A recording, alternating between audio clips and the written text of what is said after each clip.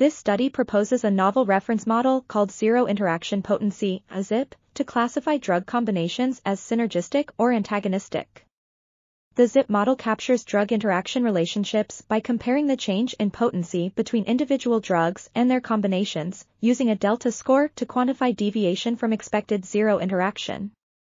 The study demonstrates that a delta score of 0 implies both probabilistic independence and dose additivity, and uses data from a large-scale anti-cancer drug combination experiment to show that the ZIP scoring approach captures experimentally confirmed drug synergy while keeping false positives low.